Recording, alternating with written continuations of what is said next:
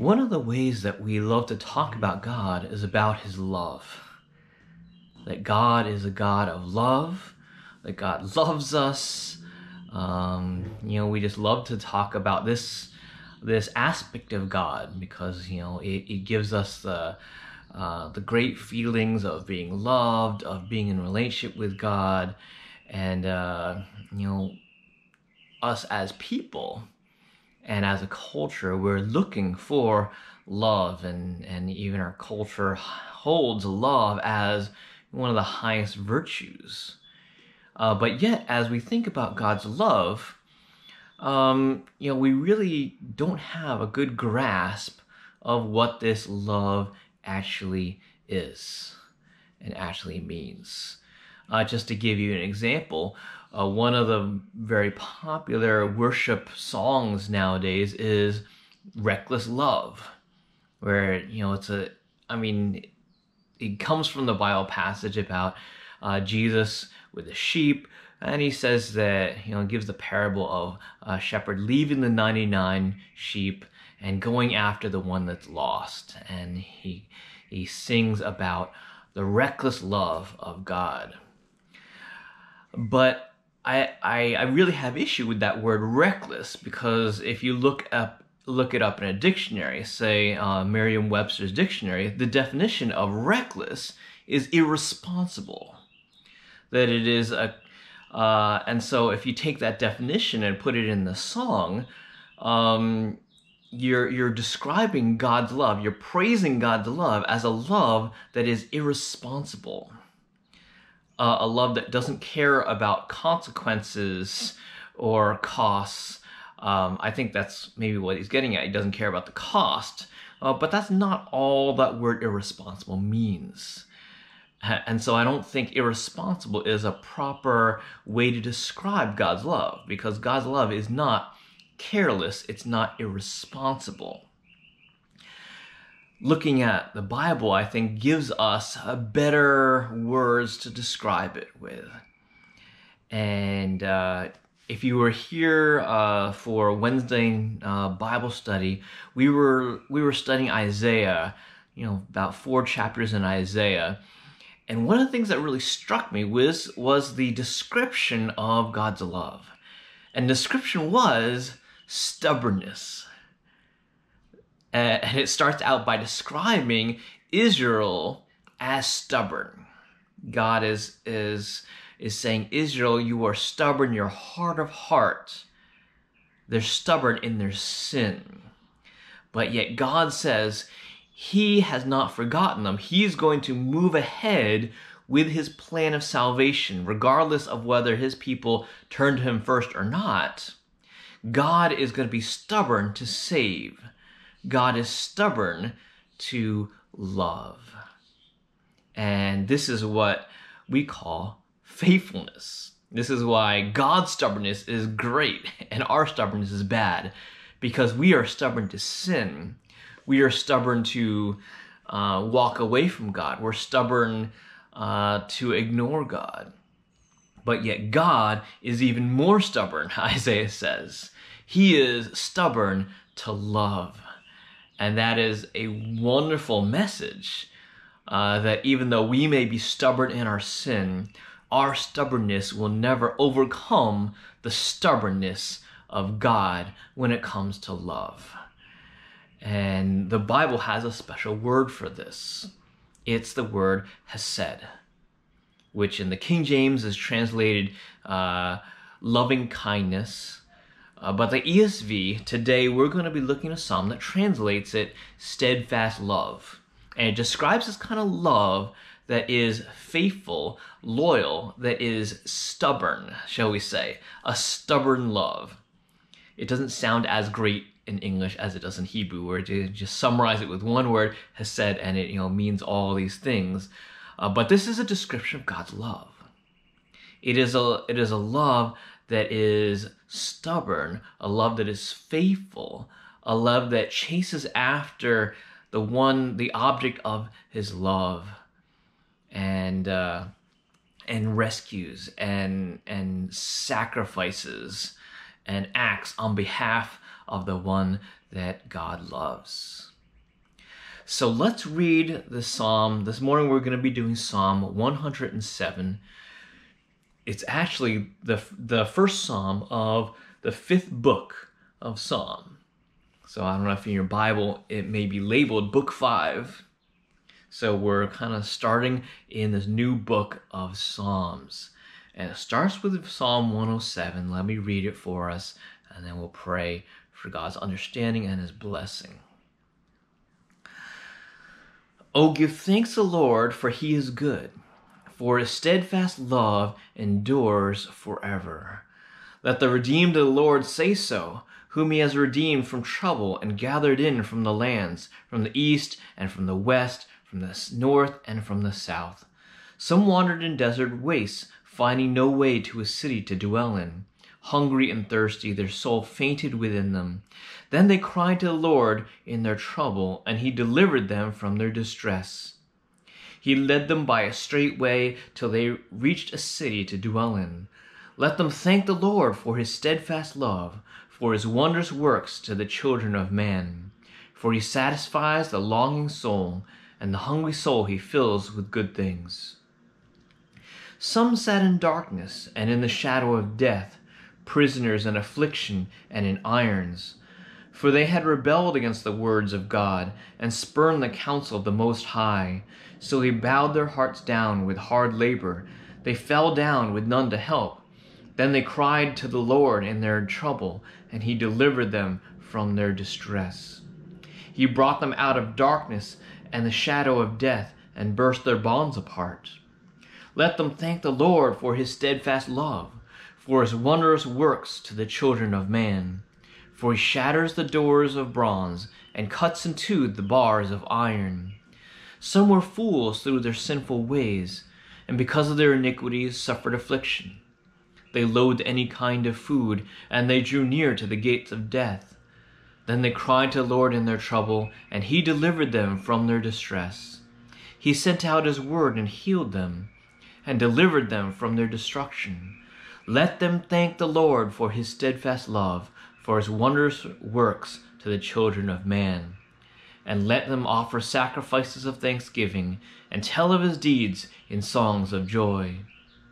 Some went down to the sea in ships, doing business on the great waters. They saw the deeds of the Lord, his wondrous works in the deep.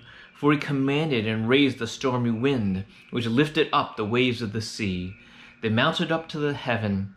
They went down to the depths. Their courage melted away in their evil plight. They reeled and staggered like drunken men, and were at their wits' end. Then they cried to the Lord in their trouble, and he delivered them from their distress.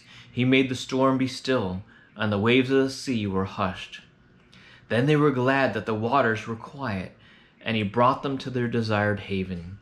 Let them thank the Lord for his steadfast love, for his wondrous works to the children of man.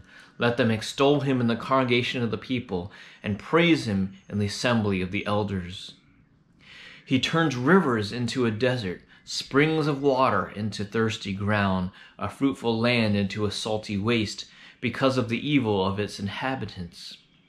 He turns a desert into pools of water, a parched land into springs of water, and there he lets the hungry dwell, and they establish a city to live in. They sow fields and plant vineyards, and get a fruitful yield. By his blessing they multiply greatly, and he does not let their livestock diminish. When they are diminished and brought low through oppression, evil, and sorrow, he pours contempt on princes, and makes them wander in trackless wastes. But he raises up the needy out of affliction, and makes their families like flocks. The upright see it and are glad, and all wickedness shuts its mouth. Whoever is wise, let him attend to these things. Let them consider the steadfast love of the Lord. Let's pray. Heavenly Father, Lord, as we dig into this psalm this morning, indeed, let us consider, let us meditate upon your steadfast love. Lord, let us glory in what that means for us. Let us rejoice in the God that saves us. because of his steadfast love toward us. And we pray in Jesus' name, amen. Well, if you've noticed in the reading, the psalmist gives 4 examples of God's steadfast love, of God's salvation. Because it starts out with a call to worship. This is a psalm, like many other psalms, like the one we did just last week, that calls Christians, calls believers to worship him, and then tells us why. The why is his steadfast love endures forever. Because he has redeemed us from trouble. He has, verse 3, gathered in from the lands, from the east and from the west, from the north and from the south. There's a picture of God rescuing people from the ends of the earth. That God's steadfast love, his stubborn love toward us, is in effect to all points of the compass. No matter where you are in the world, and no matter what circumstances you're in, no matter what trouble you're in, no matter what pit you're in, no matter what you're going through, God's steadfast love reaches in and rescues. And because God's steadfast love comes and finds everyone that is lost, everyone who has wandered, everyone who is in prison, everyone, no matter what their circumstances. Therefore, the psalmist calls his people to give thanks to the Lord. Not only to give thanks, verse 2, let the redeemed of the Lord say so. This is a psalm not for everyone. This is a psalm for the redeemed. This is a psalm for those whose lives God has worked in. This is a psalm for those who have experienced God's steadfast love toward us. And we are called to rejoice. We are called to say so. We are called to testify to God's steadfast, faithful, enduring, stubborn love. And so because he's mentioned that God's steadfast love reaches out to people no matter what direction they're in, what circumstance they're in, represented by the 4 cardinal directions of the compass, north, south, east, west. He gives 4 different examples. And maybe they're connected to the different points of the compass. I don't know. There have been some, at least I found one commentary that does connect them. But it seems a little forced. But maybe the connection was clearer to them back when it was written. But we know that there's 4 cardinal directions, and that just means that God's steadfast love seeks out and rescues his redeemed from any location. So it doesn't matter where they are, doesn't matter what they're going through, God's steadfast love finds them, pursues them stubbornly. And so to illustrate this, the psalmist now brings up 4 examples of how God's steadfast love chases after different people. And so you can see they all start with that same word, some. All right, so some go through this, some go through that. And let's just go through these some and see what it says and see how it relates to us. Verse 4, some wandered in desert wastes, finding no way to a city to dwell in. Hungry and thirsty, their soul fainted within them.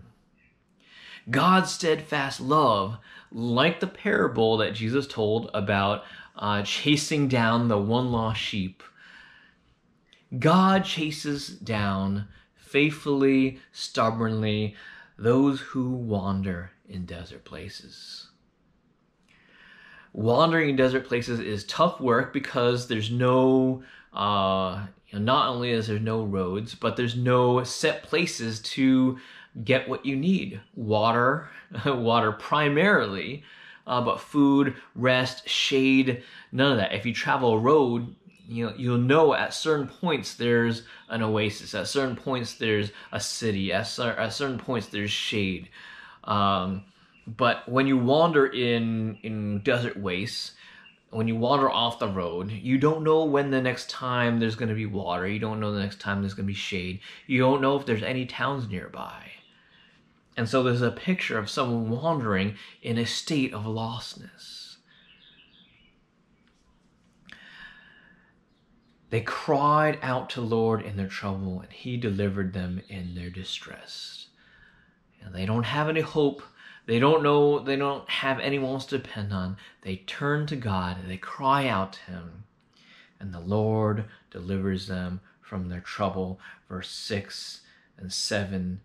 And so the call is, let them thank the Lord. Actually, this is the call that ends in all of them. All of these four things have this verse in them, exactly the same. Let them thank the Lord for his steadfast love, for his wondrous works to the children of man.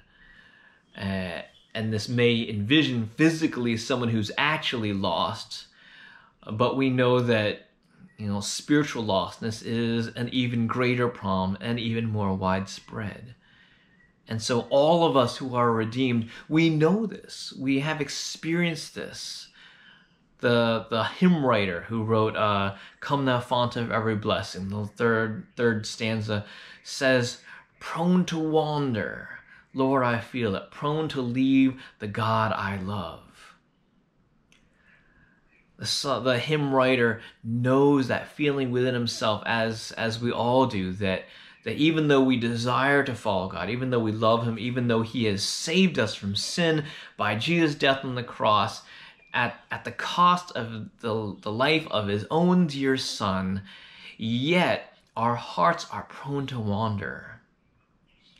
That even though on Sunday we may be elated and we may be worshipful and our hearts just want to praise God with our whole being, Monday comes along with its work, with its school, with everything, with temptations, and then suddenly our hearts, like a heart that wasn't Sunday was like, yeah, all God. Then on Monday our hearts like, kind of looking to God and then like peeking around like, oh, what's that?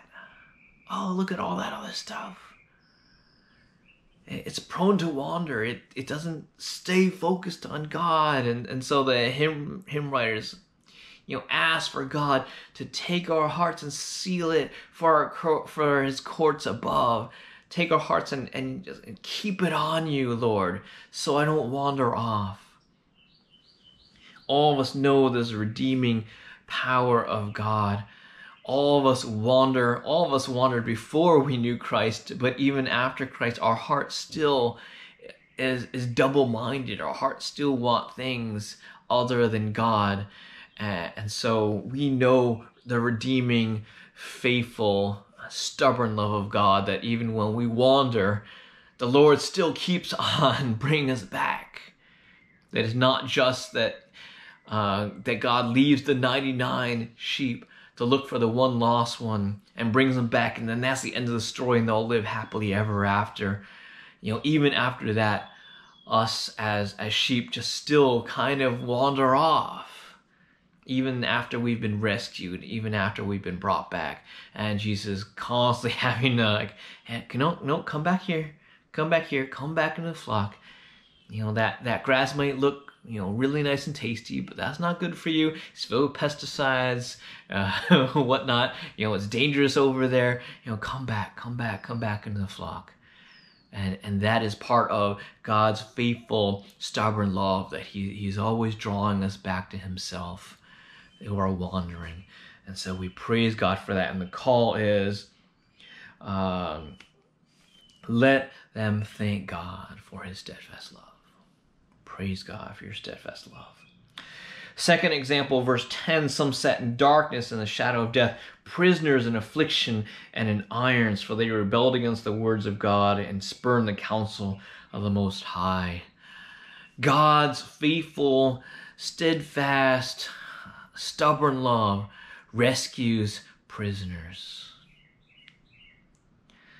He does rescue people in prison physically, but primarily, at least for now, he rescues those in prison, in bondage because of spiritual sin.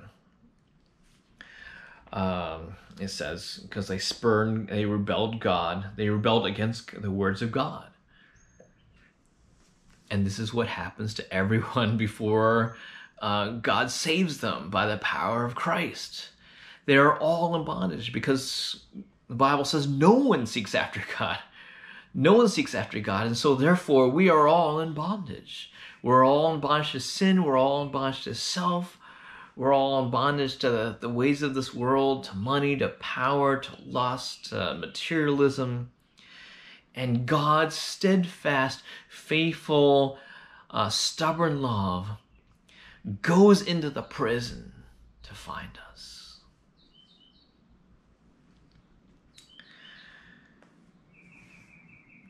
Even though, verse 12, they bowed their hearts down with hard labor, they fell down with none to help. This describes the prison of sin. This describes the shackles and the bondage that we're under before God rescues us. Verse 13, then they cried to the Lord in their trouble, and he delivered them from their distress. God finds us in the prison. God finds us in bondage. God finds us when we're locked up in the strongholds of Satan, whether it's captivity to materialism, or to video games, or to porn, or to gluttony, or whatever it may be, to pride. God saves us. He brought them out of darkness, verse 14, and the shadow of death, and burst their bonds apart.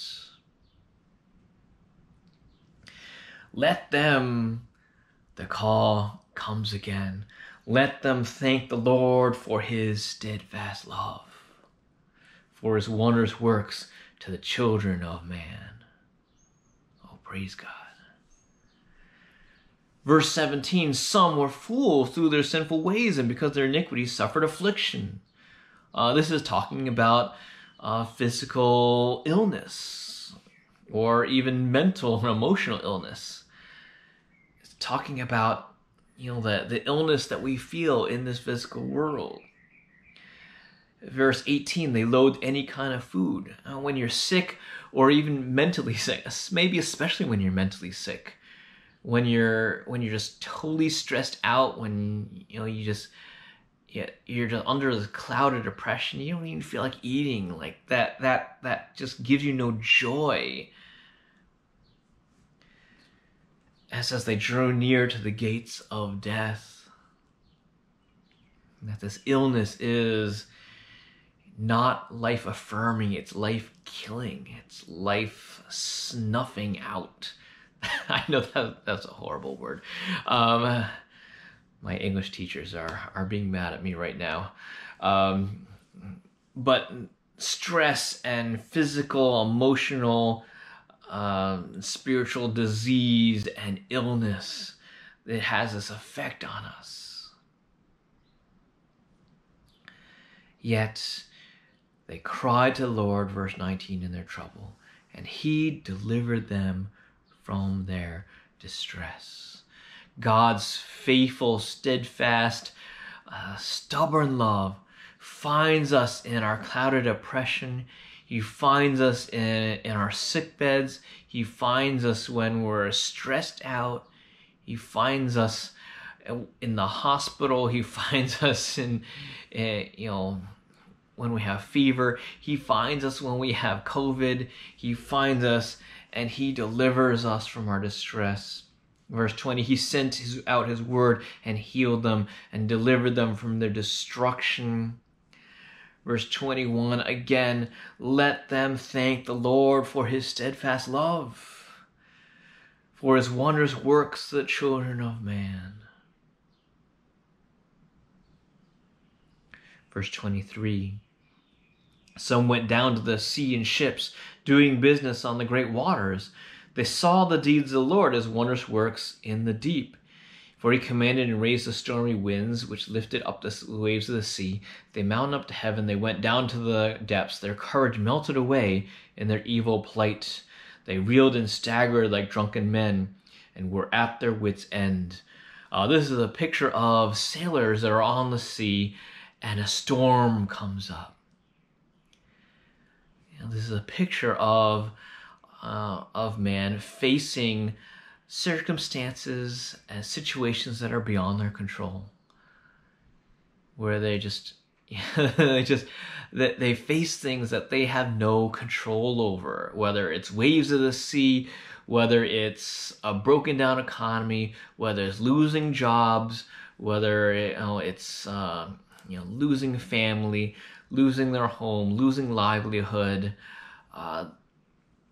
This is people that are up to their necks and beyond, drowning in a sea of despondency by circumstances that are out of control.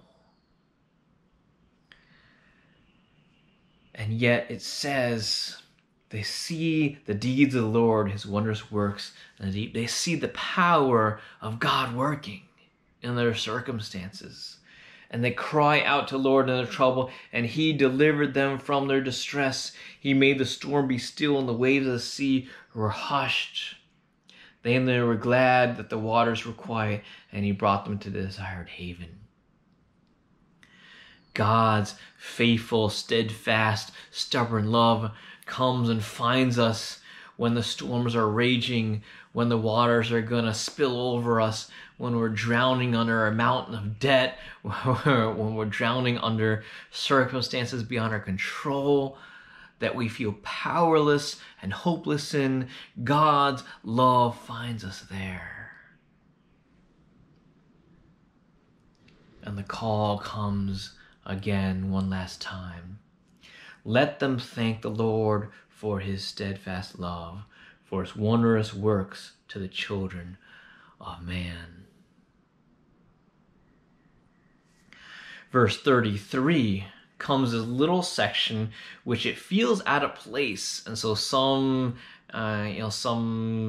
academic people think this is not part of the psalm, this is some other part they just kind of stitched on here. No, but this makes total sense, and you'll see why in a little minute.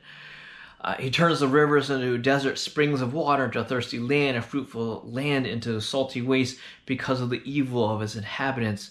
He turns a desert into pools of water, a parched land into springs of water. And there he lets the hungry dwell, and they establish a city to live in. They sow fields and plant vineyards and get a fruitful yield. By his blessing they multiply greatly, and he does not let their livestock diminish.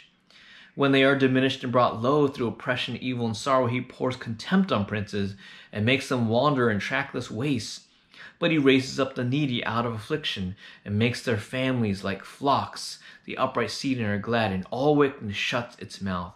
Whoever is wise, let him attend to these things. Let them consider the steadfast love of the Lord. Now, at first, it seems like a statement on the sovereignty of God, which it is. He's turning rivers into desert into rivers, bringing up the humble, bringing down the high. It's not clear at first how this connects with the steadfast love of the Lord finding us in our distress and rescuing us. But it ends with the upright will see it and are glad, and all wickedness shuts its mouth.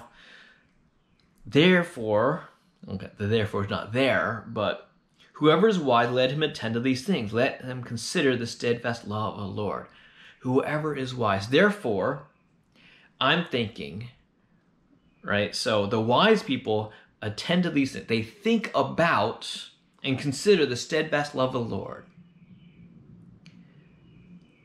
The opposite is, therefore, whoever does not think about these things, whoever does not remember and consider the steadfast, faithful, stubborn love of God is a fool. Why? How does that connect with the sovereignty of God? How does that connect with verse 33 to 42? well, connects with how stubborn God's love is. This section is describing the extents that God will go through to love his people. This is an example of the stubborn love, the faithful and steadfast love of God. To find us in wherever we are, and these four examples are, they could be, four different people, four different examples of people that God has saved. But, we're also supposed to find ourselves in all these as we use this psalm as worship. We worship and we sing, well, at least they would have sung it. We read it, and we're to see that, yes, how God works in this situation for those who wander, those who are in prison, those who are in sickness, those who are in trouble. We're supposed to see ourselves in that and see, oh yes, God works in those situations. Or maybe when we go through those things, we realize, oh, God can work in this situation, and so therefore I need to call out to God. Or if we hear other people go through these things and we give praise to God because his steadfast love endures forever. And so we turn to this last section and we realize how much God does on our behalf. And I think that's what that song, The Reckless Love of God, is trying to get to, even though I don't, agree with that word reckless. But, I agree with the extent, the amazing heights and depths and deeps and lengths that God will go through to love us. The amount of stubbornness, shall we say, that God employs to love us when we wander, when we're in bondage, when we're sick, and when we're despondent, and when we're in trouble.